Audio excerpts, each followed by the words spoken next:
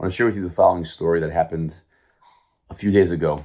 A very, very close friend of mine he rides with Ichud Hatzala, working on helping the Jewish people in Eretz Yisrael.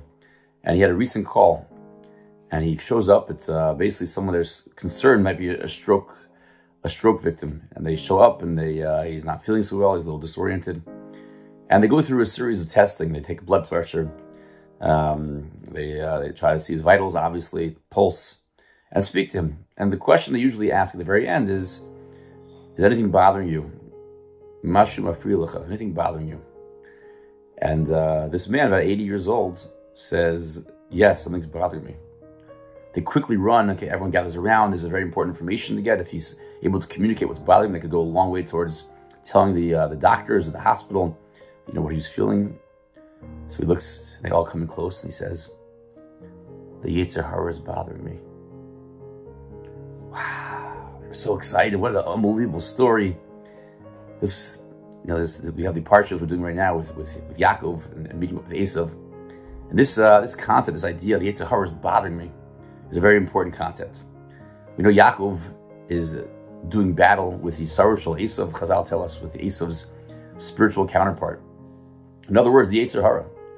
And during the battle, as the morning is coming upon them, and the spiritual Esav asks for release, the battle's over, he has not won, it's a stalemate, he wants to go. To which Yaakov and this spiritual Esav exchange names. Yaakov says his name is Yaakov, and the angel renames him to Yisrael. And when Yaakov asks his angel, what's your name? The angel seems to refuse to tell him. He says, Lama zetzish alashmi, why are you asking me my name? To which Yaakov lets him go. That's how the story ends in the text of the Chumash.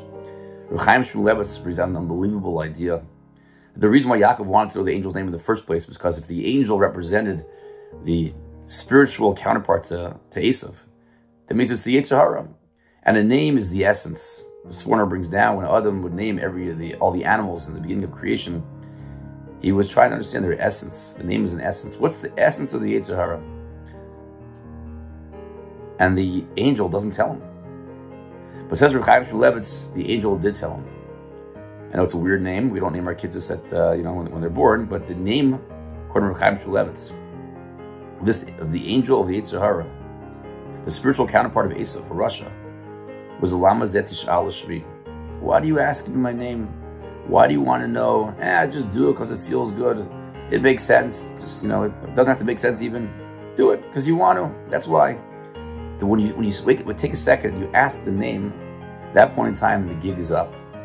The mashal brings down, the medrash brings down the mashal. The Yetzer Hara is really like a crippled man. He's got no legs. He can't run after you. And you're walking by him, and he says, give me all your money. You're like, oh, okay, what do you want? I'll give you anything you want. If you would take a second and be like, what? 1 second. Who are you? What are you? Why would I do that? The game is over.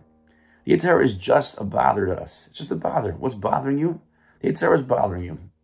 When you realize I'm not the Yetzer Hara, it's part of me, it's inside of me, but it's causing me distress. I want to work on it. I want to focus my time on being a better person. Then you're able to thrive and to grow.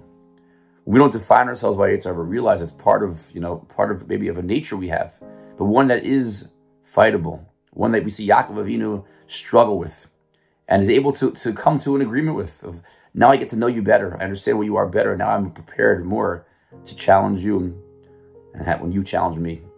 And that's this lesson of this elderly man, as he's 80 years old already, been through a lot in his life, and he's going through a physical struggle, and he's able to point his finger and say, the Yetzer Hara is what truly, really bothers me.